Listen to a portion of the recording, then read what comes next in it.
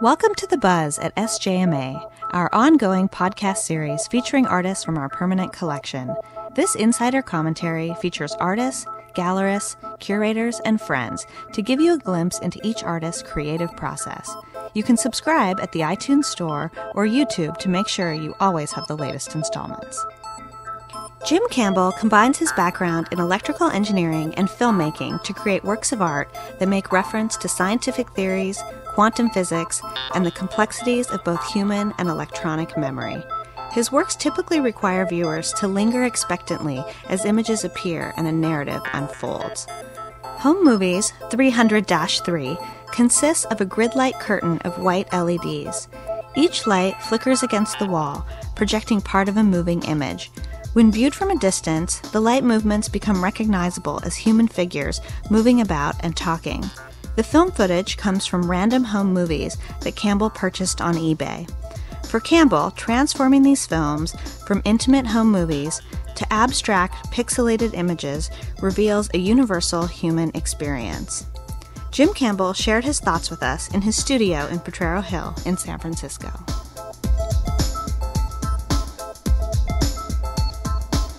I've created a number of works in the past that have hints at Heisenberg, who was a physicist a little less than 100 years ago, I guess more like the 30s, 20s, who came up with this, what's called the uncertainty principle.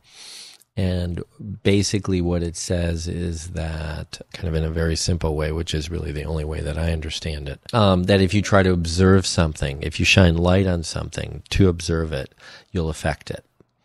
And I did a number of works where just the viewer's presence in a place affect what it is that they're looking at, often in a way such that they can't see it anymore, kind of going to the point of obscuring.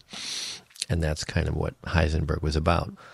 The more that you try to see something, the more information you try to get from something, the less you get. So with the home movie works, the low-resolution home movie works, I was interested in having the display device obscuring the image so that you're actually looking through the display device to try to see the image. So it kind of hints back to some of those other works that kind of inherently have this relationship between observation and what it is you're observing. And in this case, the obscuring of what you're trying to see. One of the things that the way that I'm displaying them in the low resolution, and they're kind of doubly obscured. They're obscured because I'm showing them in low resolution, and they're obscured because you're looking through the as I said before, the display device. But by obscuring them that much, the thought was, and whether it's successful or not is another question, but the thought was that they become universal. They could be your home movies. When I first started making these low-resolution LED works, I wanted to build my own display devices that were inherently low-resolution. The other direction that I could have gone would have been to take regular video and kind of contrive it to be low-resolution. And instead of doing that, I chose to build a display device that was inherently low-resolution to kind of avoid the contrivance, which in retrospect I'm glad I did, because it's a completely different experience looking at 100 light bulbs creating an image than it is looking at a video that's kind of simulated to look like it's trying to be 100 light bulbs creating an image. I think it's a much more profound experience to look at these low-resolution display devices than it is to look at a video trying to do the same thing. For home movies, basically I wanted to keep the structure as simple as it could possibly be, and at the same time I wanted it to be what it is, which is that each pixel is defined by a little square, and it's facing the wall. So the goal was to have as little mass supporting these pixels as possible, so I just chose to do the wires that are sending the power and the video image signal to each pixel.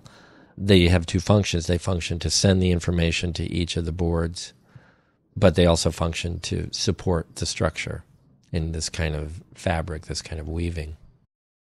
I don't see emotional impact as something that I usually think about when I'm creating a work. It's either there or not, and with my work, for whatever reason, whether it's there or not usually has to do with the success of the work. I certainly start often from kind of a conceptual direction, I guess I would say, and then if there's any, if you want to call it, emotional content at the end, then it's usually more successful. And it's usually, I think, the combination of the two that makes the most successful works for me.